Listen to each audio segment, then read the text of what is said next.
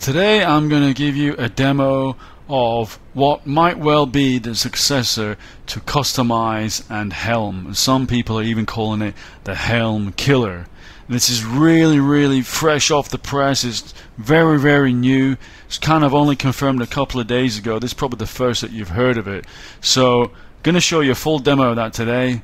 But first we need to just run through this in less than 1 minute so you know what I'm talking about.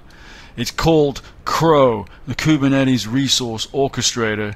It's a new abstraction layer for deploying groups of resources. Google are calling it a native way for platform teams to create custom groupings of resources for consumption by end users.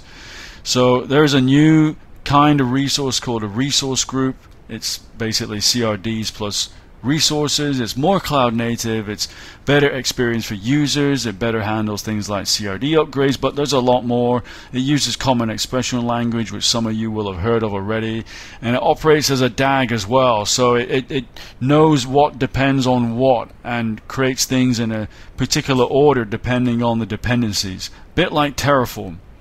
Now, back in November, AWS Labs is when this was first announced. This was an experiment, and they then went on to share it at KubeCon. But still, I hardly heard anything about this. I mean, I didn't know myself, but very little was spoken on the internet. Suddenly, 2 days ago, end of Jan, the big three announced that they were working together on KRO. AWS made a blog post, Google made a blog post, I'll put it down below. They said that all three of them, including Azure, were all working on it.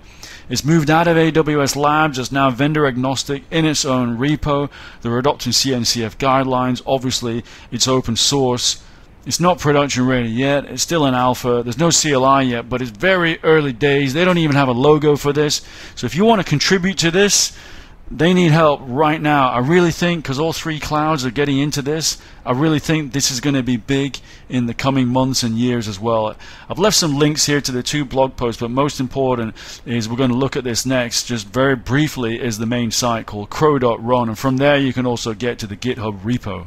Now here is the site. As I said, they don't even have a logo. It just says KRO in typed out letters.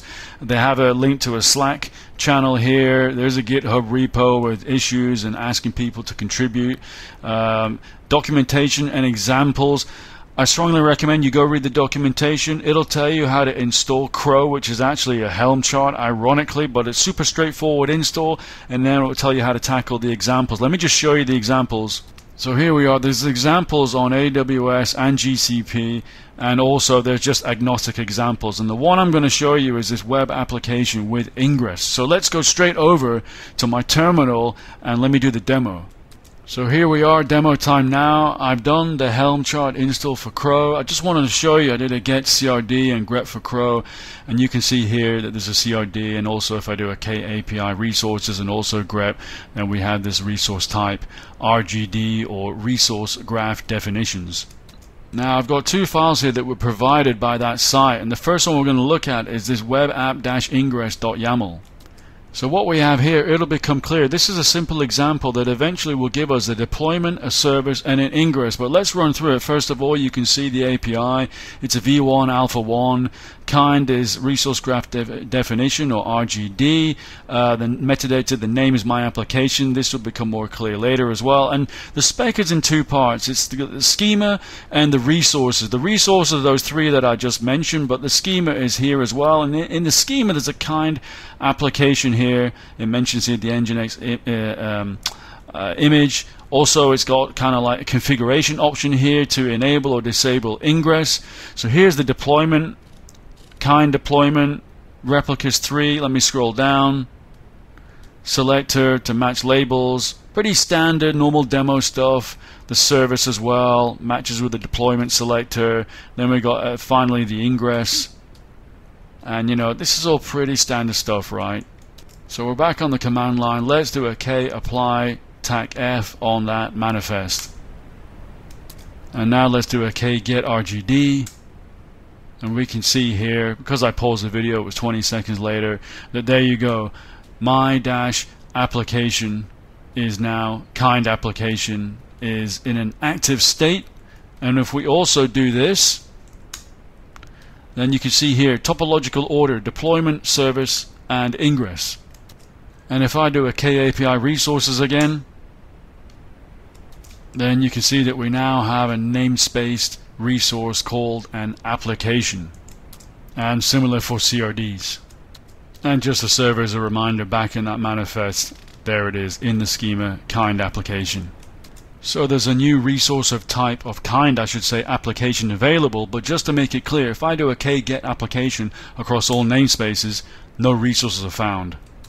And if I do a kget deployment service ingress across all namespaces, then you'll see that we don't have anything related to my dash application. We've just got the core Kubernetes stuff. And we do also, by the way, I did forget to tell you that after installing the original Helm chart, you do have KRO running as a deployment at all times as well. But we don't have my application. So, gonna come onto that right now. So here's how it works.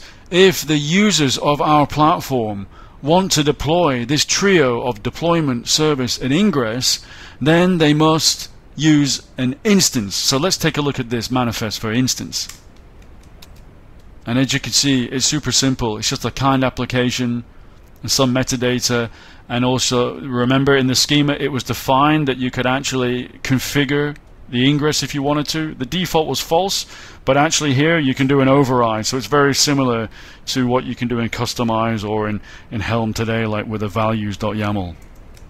So let's go ahead now and create that kind application resource. And what I'm going to do now is I'm going to monitor this, and you see that it's in progress, and there you go, now it's active. So let's now check for the deployment, the service, and the ingress across all namespaces. I'm going to look, even though it's in the default namespace, and there you go, you can see that there is a deployment called My Awesome App, there is a service called My Awesome App Service, and there is an ingress called My Awesome App Ingress. So you can see that just simply from a single resource kind application, you're able to spawn a whole bunch of resources, and that is really super cool. By the way, if I do delete one of these, don't expect it to be recreated. When it says here this synced thing, it's got nothing to do with GitOps or anything like that. You still have to run your own GitOps, etc. And what I've done just now is I copied that instance.yaml. I made a new file called instance2. I changed all the references to instance2. So you can see here we now have a new application resource called instance2. And it's just doubled everything up. We've got a new deployment called number2, a new service called number2, and another ingress called number2. So this is super powerful for self-serving on a platform. I really love this. And yeah, I strongly recommend that you come to this website. Just go to the documentation. I think it's literally just a single page. It'll better explain the benefits than I could ever do. And yeah, that's pretty much it. That's just a simple demo. I believe it may be the global first demo on YouTube. I'm not sure, but go check it out for yourself. I think it's super simple and easy to understand. I can't wait to see where this is going to go. Thank you for watching today. If you like this video, please give it a thumbs up, and please come back to the channel, subscribe if you can. We're going to cover more Kubernetes as we often do, also Python, Bash, Linux, all types of clouds, and as I mentioned, Kubernetes always. So thanks for watching again, and have a great day. See you soon. Bye bye.